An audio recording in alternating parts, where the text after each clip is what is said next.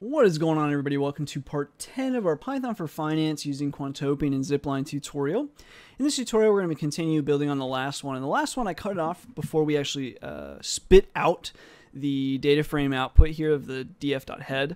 Just want to show that it actually came through. If yours isn't coming through, then you'll want to maybe post a question or figure out why it's not going through.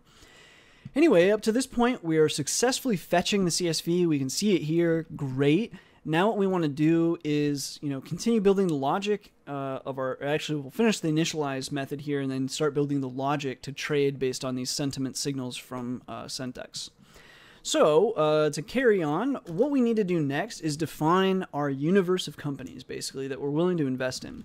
So context.stocks equals symbols, and now we need the symbols that we're willing to trade. Well, Sentex tracks over 600 different symbols, okay? So for stocks anyways. So we can't do them all because, again, Quantopian has a maximum limit of 255. So at least at the time of me making this. Hopefully they'll expand that at some point. But anyways, the max is 255. So what I went ahead and did is within the API, you can reference API/finance/sentiment-signals- /top 200. I'll put a link again in the description. If I forget, remind me, I'll slap it in there. So anyways, these are the top 200.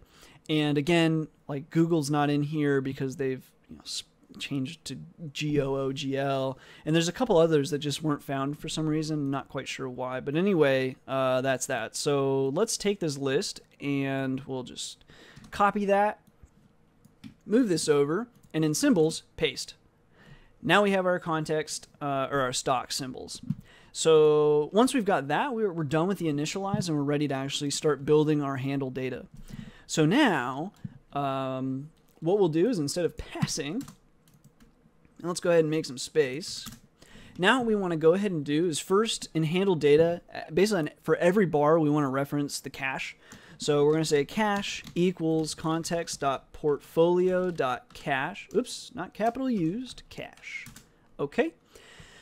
Then what we want to do is we want to reference the stuff in our data. So, or our data frame, basically we want to say like what's the current sentiment signal for that company, right? So what we're going to do is we're going to use just a big for loop. But first let's encase everything in a try and except just to be safe. To try except exception as E, and then we'll just print string E. Print or log, if you print, it'll still come to the console just fine. So try, and then what we're going to do is we're going to say for S in data. So again, you've got context and you have data. Data is possibilities. Context is like all the stuff that we have right now. So for S in data, what we want to do is we're going to say if, and then we're going to say if sentiment underscore signal in data S. So what's happening here? Basically what's happening is if there exists, obviously this one is a little off center because it starts with preview info, but if there is a signal for the company at that point, using the CSV fetcher in the way that we did it, it will add the sentiment signal at the time to that company. So if in data S, which is basic, it comes out as like a Python dictionary. So if there is a key of sentiment signal in that dictionary of data S, and S is those stocks, what do we want to do? Well, we're going to say this sentiment value is equal to data S, and then we want to grab that sentiment signal. Okay? That's that. Then we also want to know what's the current position. Do we have a position in this company and all that kind of stuff. So we're going to say current underscore position is equal to context.portfolio.positions, and the positions for what? S, and then we just do dot amount, and that just tells us how many positions we have in that company. Just for the record, someone can correct me if I'm wrong, but from my findings, positions accounts for both investments and shorting. So even if you're shorting, say you're shorting 10 shares of a company, it doesn't come through as -10 positions, it's 10 positions. So keep that in mind. It'd be kind of nice if it was like -10. I don't know. But anyway, because when you short a company, you almost like don't have a position. You've got a position in money, right? Instead of the company. So anyway, maybe I'm wrong, but I'm almost positive that it gives that like the amount. When you're shorting the company, it's like still an absolute value. Anyway, current position, there's that. Now, what we're going to say is we're going to create some logic for investing. Now, for me, let's just keep it really, really simple. You could take the sentiment value. So there's a large array, right? Like a company can be anything from a 6 to a -3. So, you know, anything above 0 is in theory maybe good to invest in, or so maybe you would only want to invest like 1% of your portfolio in a company, and then you would like stagger it or something. But for now, we're going to keep it super freaking simple. And we're going to say if sentiment is greater than 5, i.e. if sentiment is a 6, what we want to do, well, if that's the case, and current underscore position is equal to 0. So if the sentiment's really great and we don't have a position in that company, let's get it.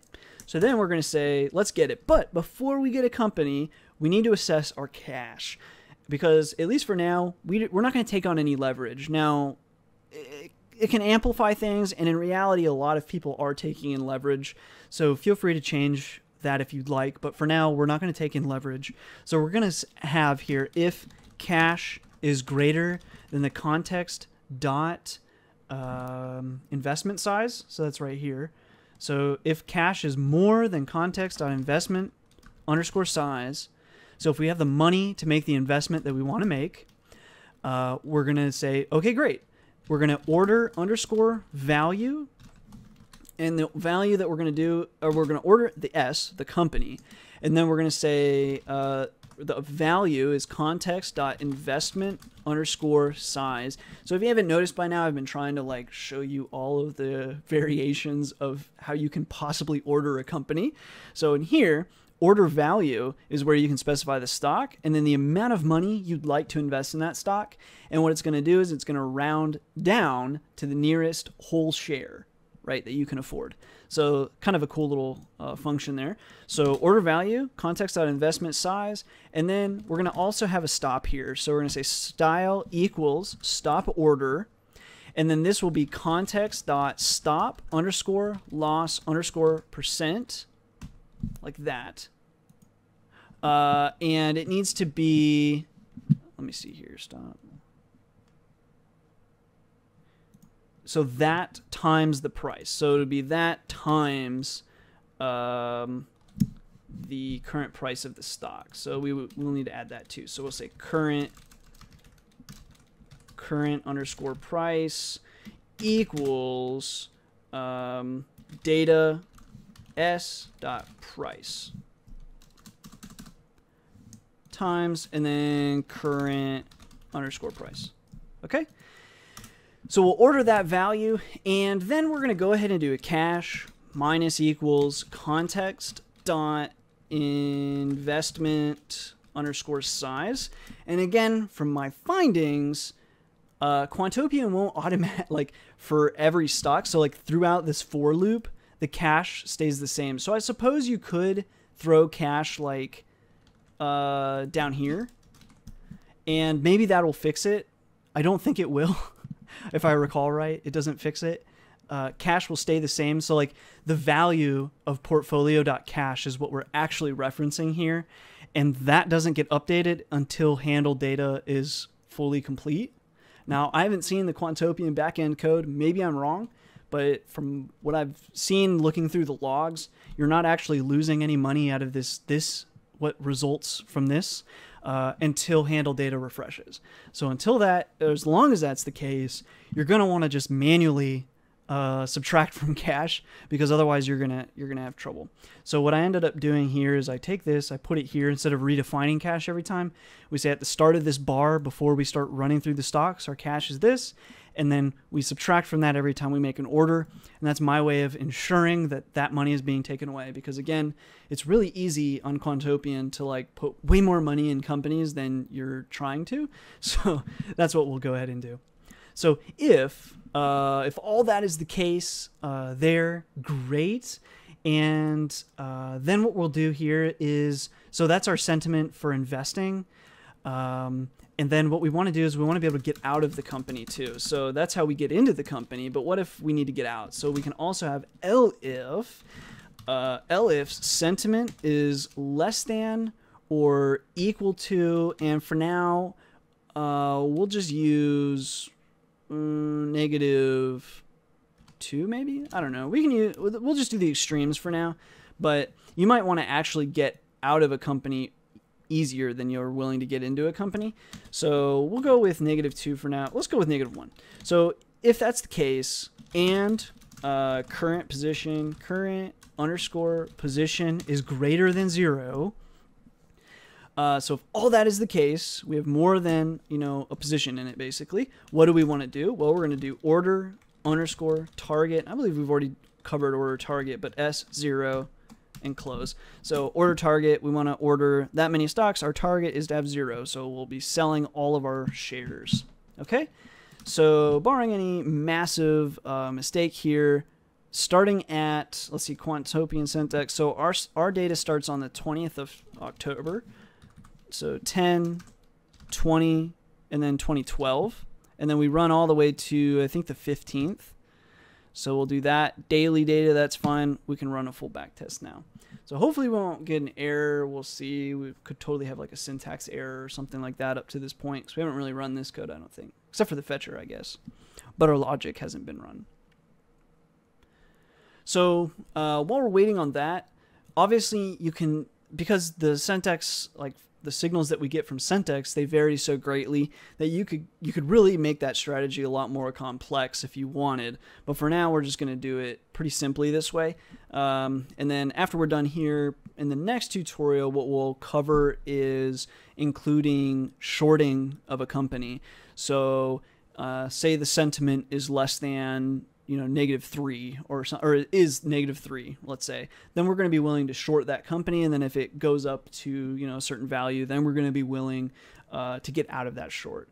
Okay, so we're running now. We can see that we're following the market pretty substantially. So no surprise, our beta is pretty close to 1. Now it's perfect 1. But we are, at least up to this point, outperforming the market. Got good total returns. Our Sharpe ratio is very, very attractive there.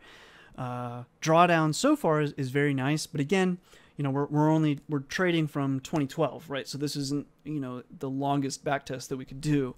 It's just unfortunately Syntax doesn't have data older than October 20th. I did try to historically pull data from articles and stuff, but it was really messy and it wasn't going to be very accurate. So anyway, here we can see our daily returns and all that. We can see where we're buying and selling companies and stuff. So this is really one of our most actively traded strategies up to this point.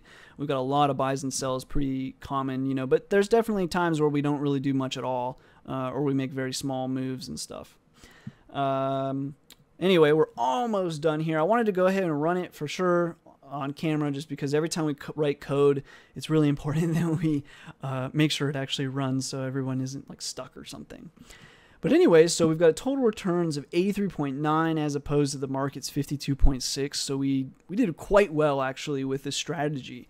Now, again, we're only testing really 3 years worth of data. So it's important to kind of understand that, and actually less than 3. So it's important to understand that we're not including, so this is basically from 2012 to now. You can look at the S&P 500. It's been mostly trending upwards, not much downfall.